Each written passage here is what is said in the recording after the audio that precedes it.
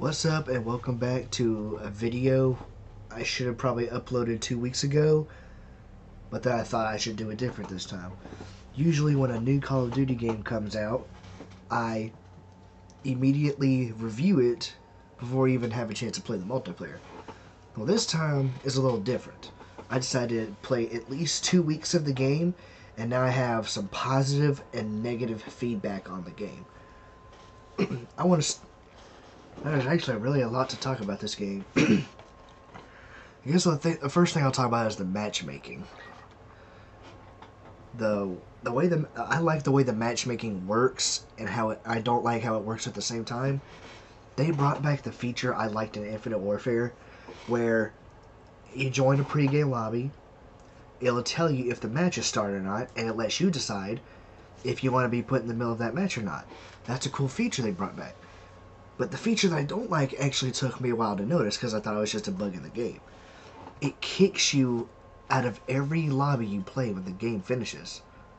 I mean, what's the point in that? It makes it harder to find a lobby that hasn't started, and what if I want to continue to play with the people that I liked chatting with? And as you can see on my PlayStation, what if I'm chatting with somebody on Xbox or PC?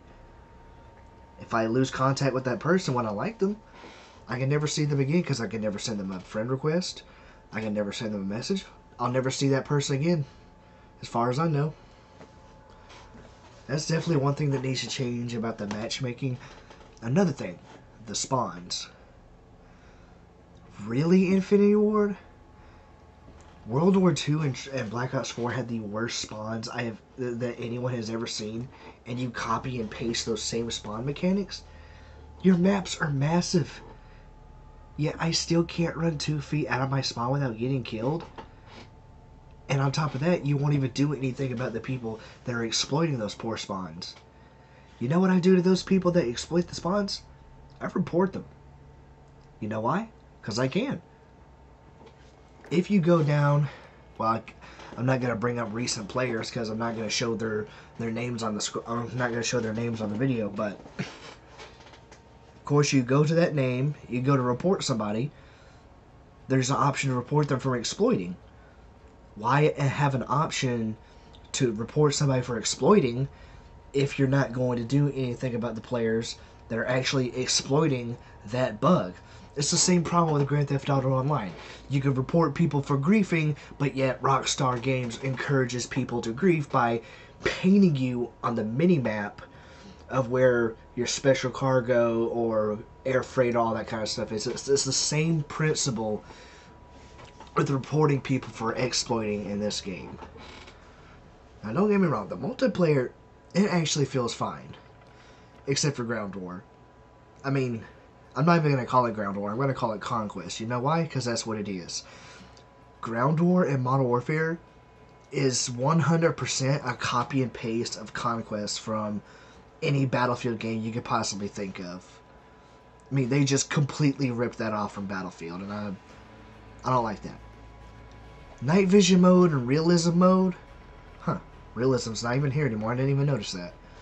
But Night Vision mode? It's fun. It's something different.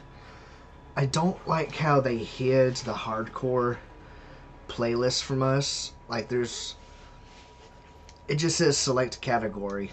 You never see that because all you do is look through the game modes.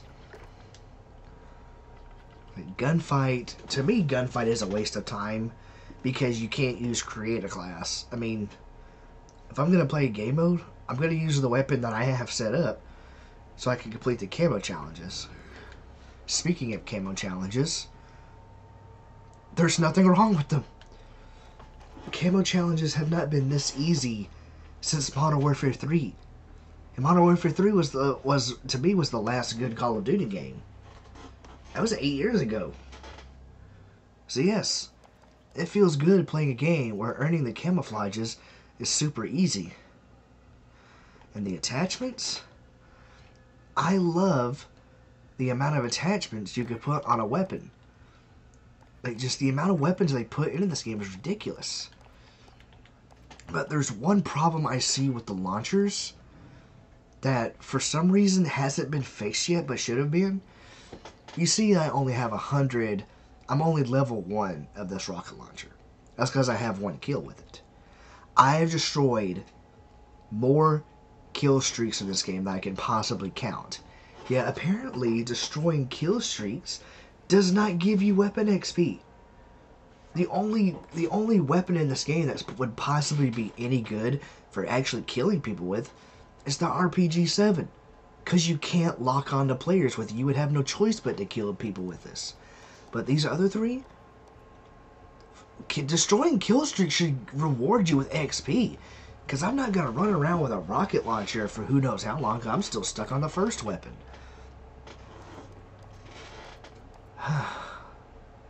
There are a lot of problems with this game right now. Some I can't even think of. Now, perks. They did good with the perks.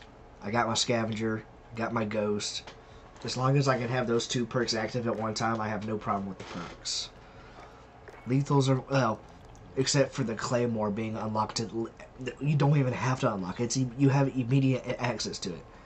And all people do with these things is just... I mean, I know they're using them for the intended purpose, but it's excessive. Tacticals aren't that bad. Oh yeah, kill streaks. It took me a while to notice this, but some people like to run around with just 1 or 2 kill streaks, but for example, I have precision airstrike, VTOL jet, and support helo. What if I want to just run with the precision airstrike? Let's take off the helo, take off the VTOL. I just have 1 kill streak selected, right? Wrong. You back out and the 3 kill streaks that you deselected will automatically be reselected. I do not like that. What if I want to run with just simple kill streaks? I'm not allowed to just leave 1 off of it? I mean, I'd be underpowered at that point. You think the developers would be trying to stop you from being overpowered. I'm trying to be underpowered.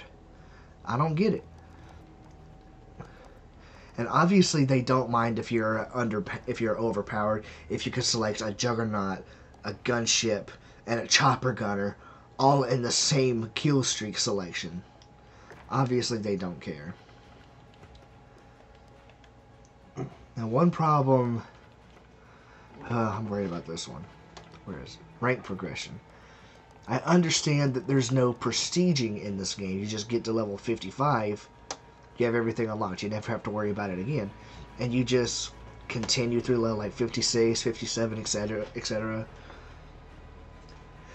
I've recently found out that Modern Warfare's loot system, or however you want to call it, is going to be designed like a battle pass. I'm thinking, okay, so it's just like Black Ops 4. Yes and no. It's going to be like Black Ops 4, but here's the reality. When this first season of Battle Pass is supposed to start, for example, if I'm level, let's say 87, if I'm level 87 and they start that season, my level is going to be reset back to 55. I ask this, why? Why is there a progression system in the game if that progression gets reset? Okay, for another example, let's say I'm at level 156. I feel proud of myself at that point. I've accomplished so much in so little time that out of nowhere I log in after a software update and I'm back at level 55. Like, huh? So you're telling me all that hard work I just did for 3 to 4 weeks straight was for nothing? I just wasted 3 weeks of my life playing this game just to have all my hard work reset? If I log into Modern Warfare one day and I see that my level has been reset, I'm boycotting this game until they fix that, because I refuse to waste any more time in my life on this game if all your progress just gets reset. That's why I hate Fortnite. See, the fact that Fortnite ruins 10-year-olds is not the reason I hate Fortnite. The first time I played Fortnite was halfway through Season 3. I loved it. It actually felt like a good game. But then Season 4 started, my level get reset. I raged so hard when I learned the hard way that all your progress gets reset. I actually broke one of my controllers. That's how much it infuriates me. Sorry about that. That's how much it infuriates me when all my hard work gets reset. There are the past Call of Duty games, I'm still grinding out those games. That's what makes going back and play old Call of Duty games fun, because you can still grind out that progression. But if Modern Warfare is going to reset that, what's the point of it continuing to waste my life with it? But yes, I know, there's plenty of camo challenges to work with. You know, progress through the weapon levels, the camos. But it's the principle of the fact that all your hard work gets reset. I'm dreading the day this happens, because I know it's going to happen. I mean, I've been playing Call of Duty for 8 years. You know how hard that's going to be for me to just quit something that I've been doing for 8 years? I love this game. Even though it has a lot of problems that need to be fixed, I love this game.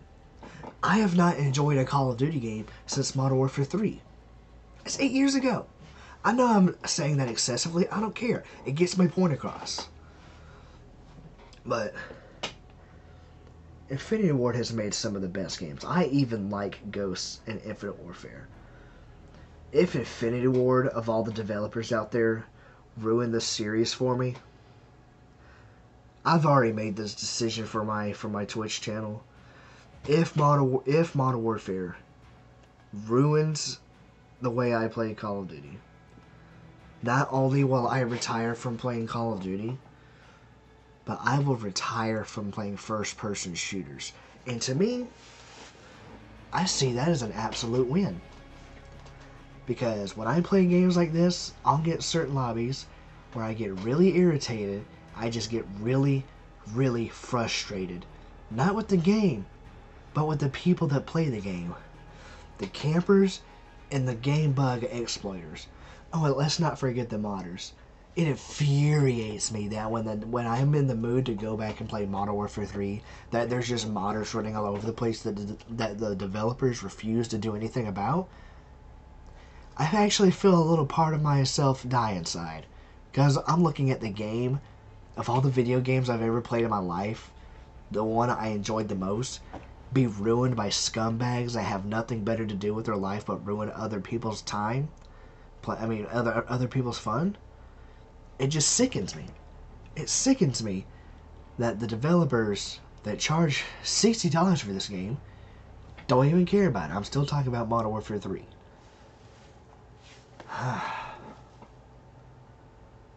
And another part of that being a win, there are so many games on my shelf that I have bought in the past that I've always wanted to play. I have PS3 games on my shelf that still have the shrink wrap on them. So if I log in one day and see that my stats have been reset, I'm gonna retire from player versus player games. Not only will my life be a whole lot less stressful, but I can finally play the video games that I've always wanted to play. I can go back and play some of my favorite single-player games. Now, I'll still play the story modes of Call of Duty. I'll still play Call of Duty Zombies. Nothing wrong with playing zombies. At least that has a progression system. Infinity Ward, if you're listening to this, please don't ruin this game for me. Not a single one of your games have been bad. I don't care what community. I don't care what the community says. Because Ghost, you did a good job, except for the large maps. And the only problem I had with Infinite Warfare, you know what? I don't think I did have a problem with Infinite Warfare. I kind of like the boost jumping while running. People complain about Call of Duty being oh, it's the same thing every year. If I'm not gonna spend $60 on the same thing if I can just keep playing the one I have. Call of Duty is different every time. Even though the play style remains the same, I like that. You know why I like progression?